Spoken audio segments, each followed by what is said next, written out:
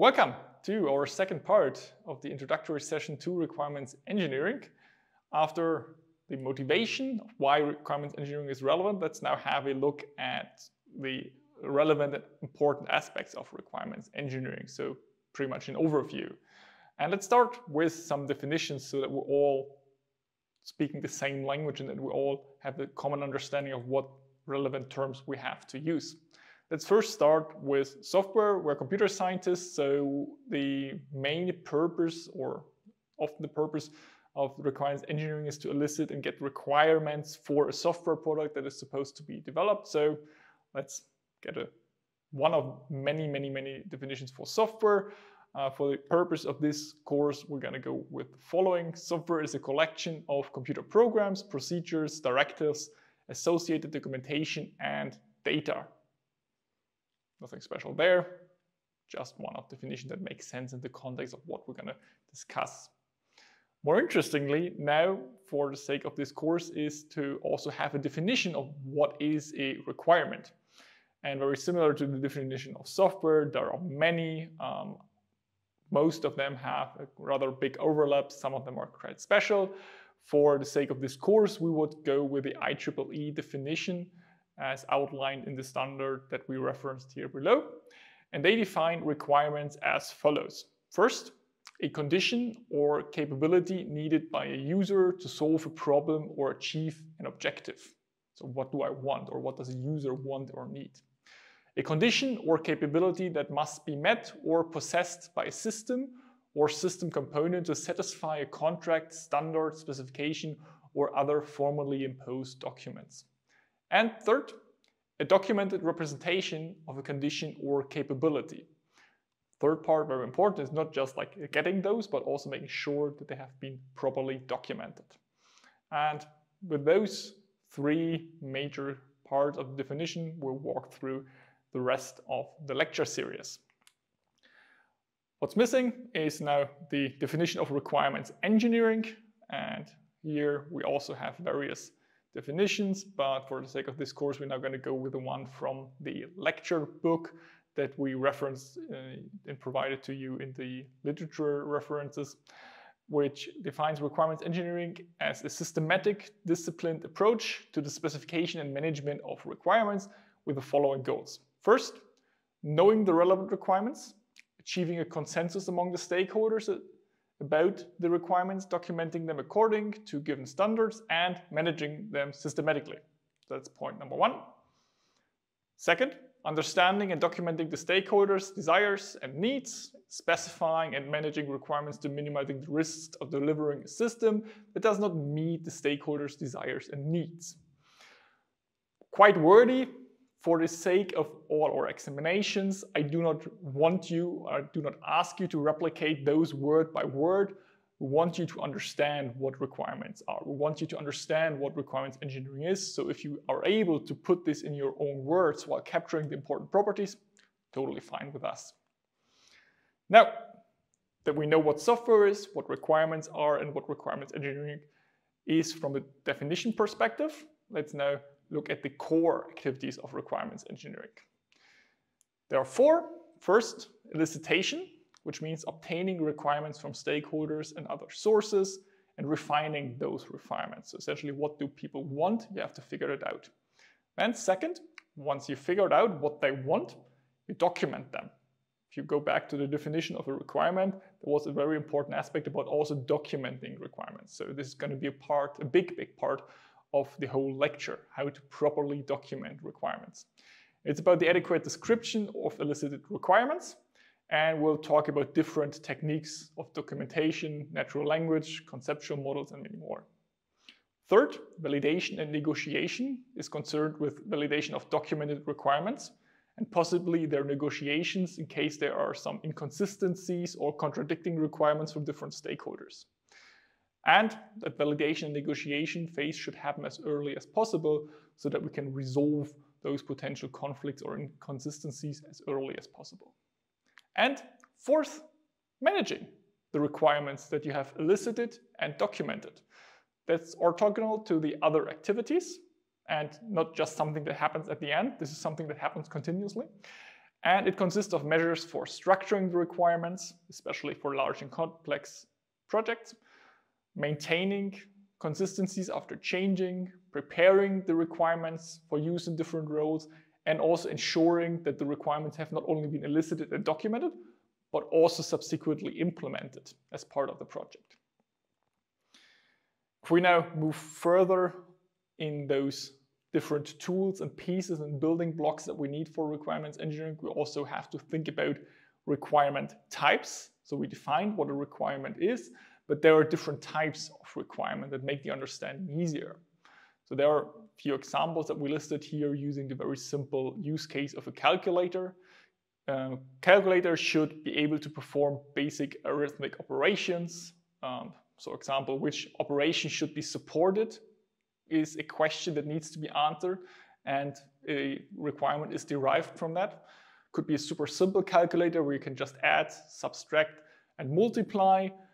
Maybe division is also interesting, but maybe you don't need modulo operations. So like what kind of functionalities should be provided is a requirement. How fast should the calculations be? Is it sufficient if you get a result within 5 seconds maximum, or does it have to be super fast within 10 milliseconds because it's going to be a calculator that is somehow part of high-speed trading system at Wall Street? And also what kind of numbers should be supported? If it's a calculator for elementary school, you're probably fine with integers and floats. You don't need to come up with any complex numbers there.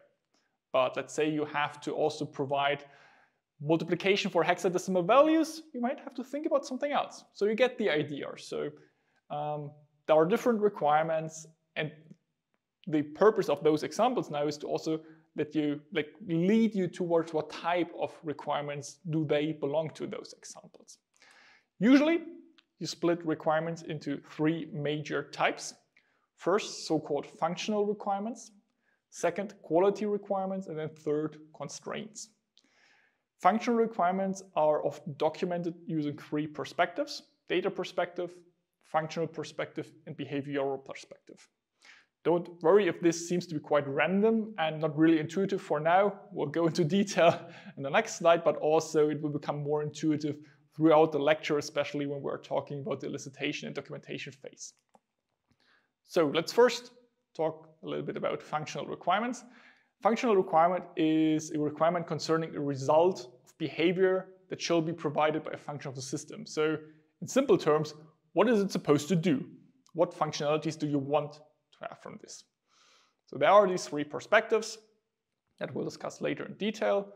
And an example, going back to our calculator for functional requirement, would be the calculator must be able to read numbers as input.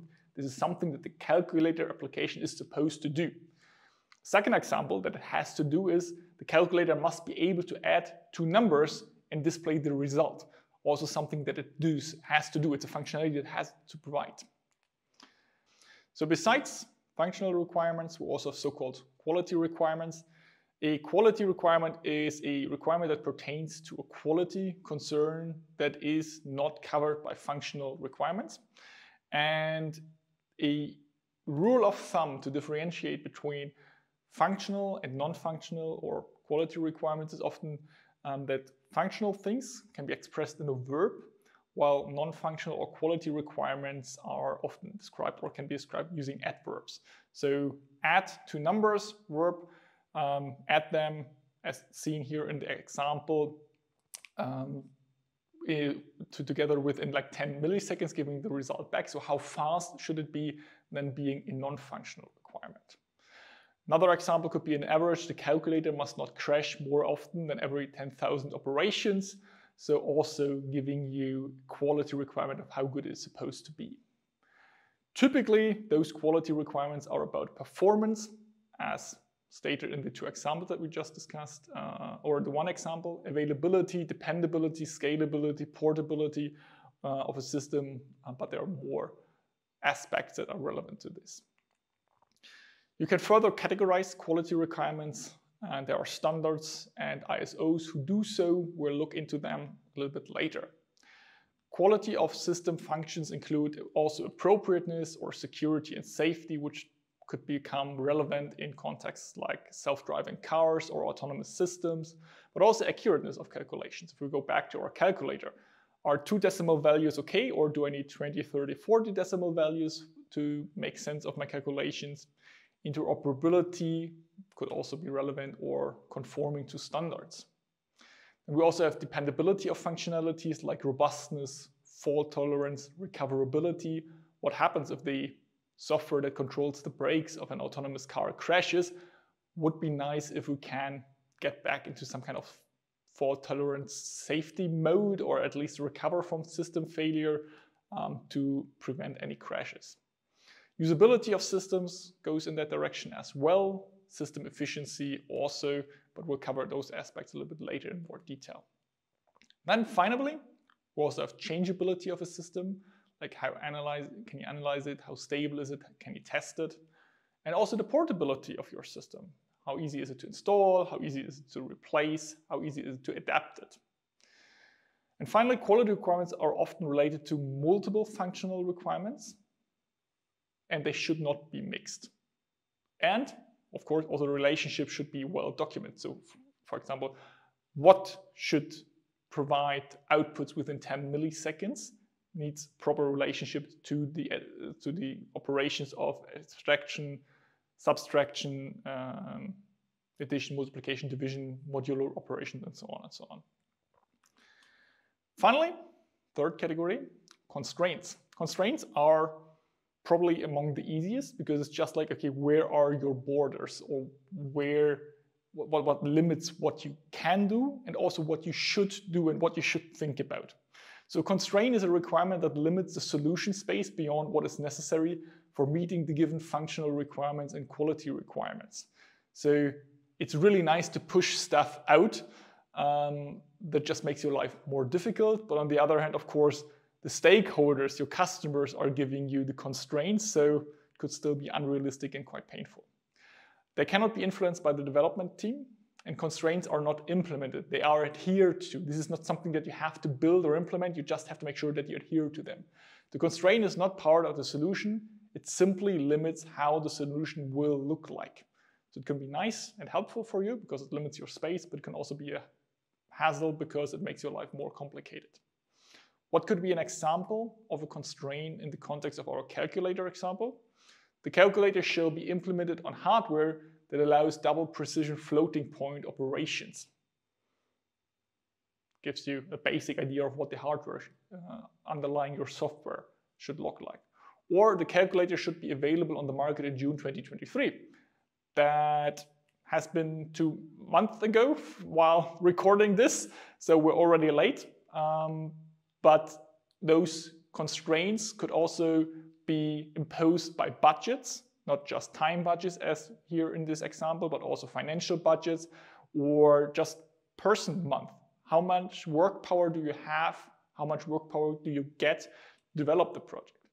Or legal constraints. So there are like a lot of those. And yeah. Next, very important definition. We slightly touched this in the previous video, what a stakeholder is. And once again, there are many, many, many definitions. Some listed here. Once again, it's not about learning them by heart. It's about understanding them and being able to replicate and understand the major properties of those definitions. So according to this one provided in our reference book, a stakeholder is either a person or an organization that has a potential interest in the system to be developed. A stakeholder typically has their own requirements for a system. A person can represent the interest of different stakeholders, people and or organization. For example, a stakeholder can have more than one role and represent more than one stakeholder. So I can be the marketing person selling the product that you're supposed to build, but I can also at the same time be a user of the same thing that I'm selling. So I can have different roles there. Examples of stakeholders, customers, very intuitive, system and software developers. So the developers also are stakeholders. System users, the architects, the domain experts. For example, you're building maybe an application for the healthcare sector, so you also need like domain expert from that field. Testers, maintenance staff, many, many more.